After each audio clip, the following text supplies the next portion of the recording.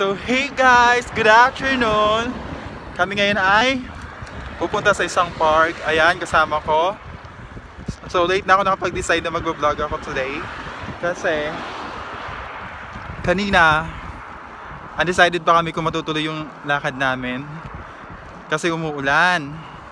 Pero since gumanda na yung panahon ngayon, kung makikita nyo, ayan, tinuloy na namin yung lakad namin. So tara guys, samahan nyo kami sa aming adventure.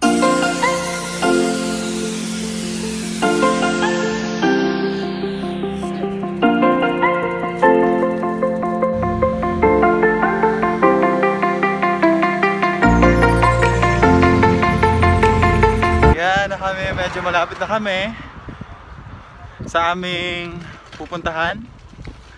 Ayan, pero parang hindi pa kami pinagpapawisan. Maganda kasi yung panahon ngayon, medyo malamig. So, sakto lang sa pagbibisikleta. Yan, si Kuya Sandro nga, oh, naka-sando pa. Medyo takot kasi sa kanya yung araw. Kaya, hindi rin siya mangingitim. 12 seconds later. Yan, daan muna kami dito, 7-Eleven. Nag-stop over kami, saglit lang. Kasi, nagugutom na kami. Para may bawang kami mamaya. So, tara, Gora Bells na tayo. Ano ba yung pupuntahan natin?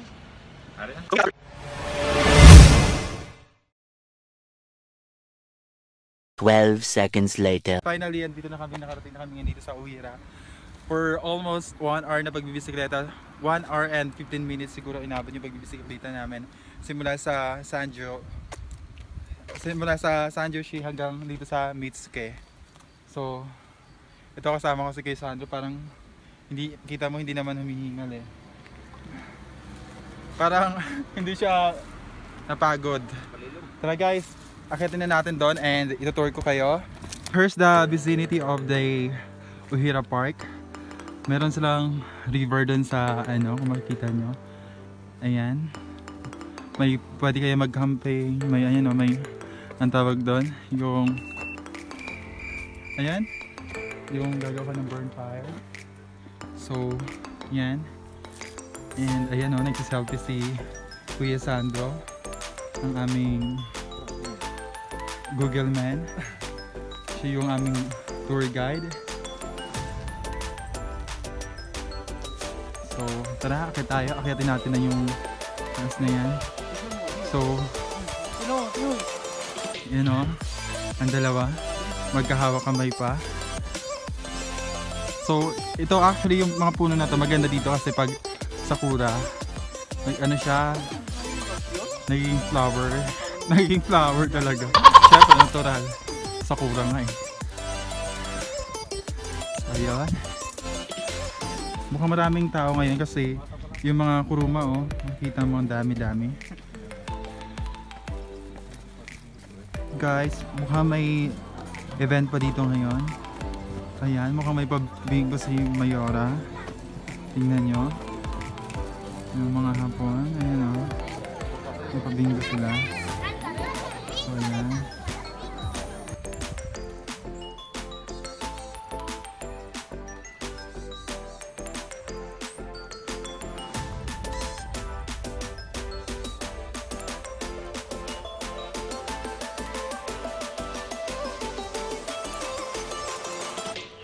By the way mga kabady, kung hindi pa kayo nakaka-subscribe sa aking YouTube channel, don't forget to hit the bell button below and subscribe to my channel para lagi kang updated sa aking mga vlogs. So, yung next namin na pupuntahan ay pupuntahan namin dito yung London Bridge dito sa Uwira Park. So, doon pwede kayong mag-date ng shota mo kung meron na. Pero kung wala, mag-isa ka.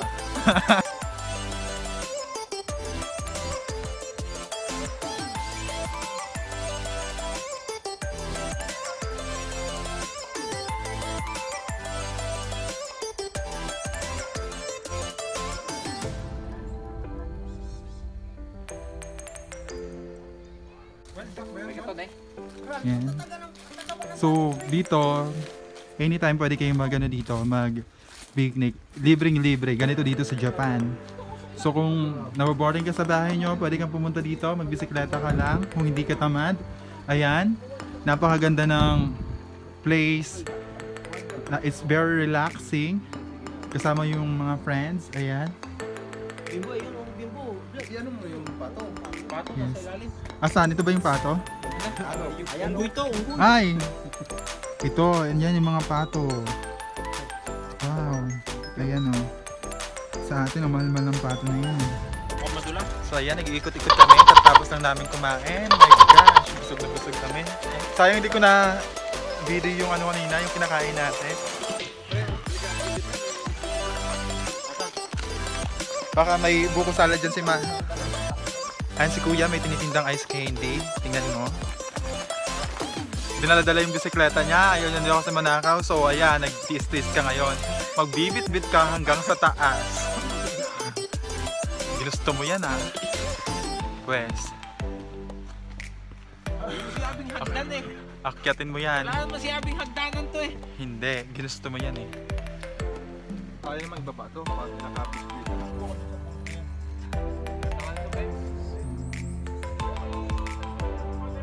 Ganda yung park dito sa Japan. Ayan, kung may jowa ka, may shota ka, pwede kayong pumwesto dito, magmuni-muni kayo. And then, dyan habang tinitingnan nyo yung gandang view ng kanilang lawa. Ayan, napaka-peaceful. Ayan. Maganda din doon sa place na yun. Ganda nyo doon. May event.